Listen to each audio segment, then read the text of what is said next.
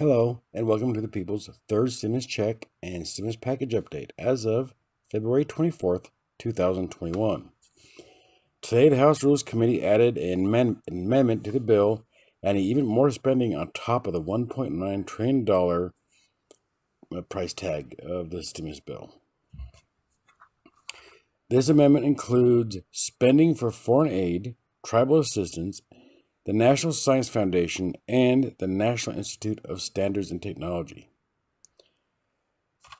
Most certainly items that Republicans decry as a liberal wish list. Unrelated to COVID-19, which is basically going to be unrelated to COVID-19, which is what we keep hearing over and over again from the Republicans all last year. Especially about the HEROES Act that came out after the CARES Act that was $3 trillion, and it's like, no, too much. They just whine too much. But it's not like the Republicans' voice count, since we are dealing with a Reconciliation Act that just requires a simple vote to pass. Only 50 votes need to pass that one. But the voices of the moderate Democrats, Joe Manchin and Kyrsten Sinema, will matter very much to the Democrats trying to pass this bill through reconciliation, and adding even more to this bill will make it even tougher to pass.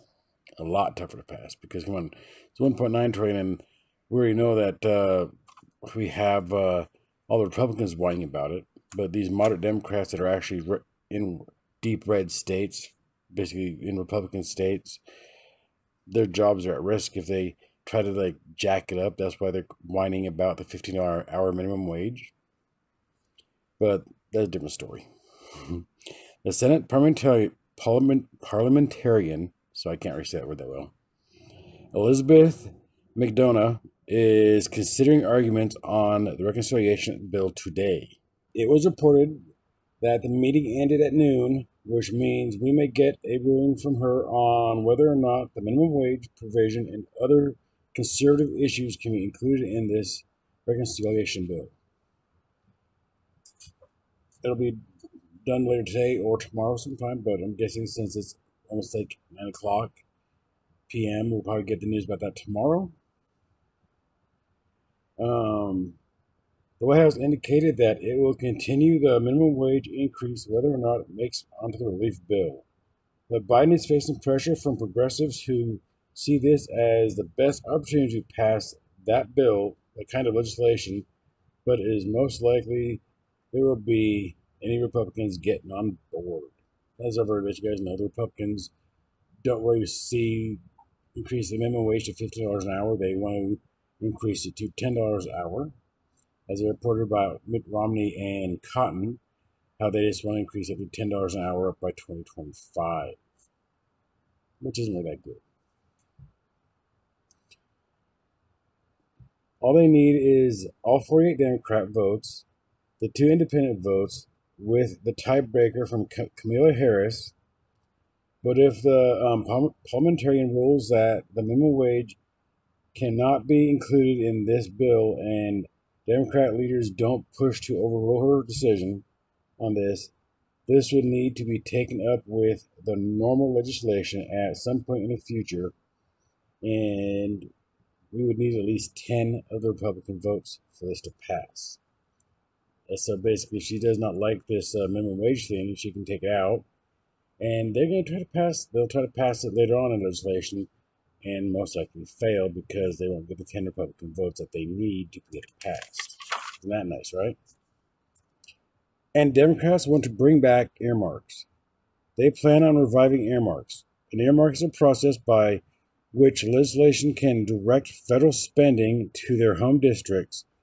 They are hoping that it will solve 2 issues they will have in the new Congress, basically. The first issue is keeping the narrow majority together on big votes, and the second is boosting vulnerable members' re-election chances when they face voters in 2022. Mitch McConnell declined to say anything about the idea of earmarks yesterday in an interview with press, but it was reported that the Republicans will also request earmarks as well. But there are some Republicans that have already spoke out about the earmarks idea, especially in the House Freedom's Caucus. House Freedom Caucus Warden Davis said it was a bad idea to revive earmarks. So basically, that's all I actually got. If you guys say for stimulus. So until next time, you guys have a wonderful evening. Please stay safe out there and let's stay strong. This what we gotta do.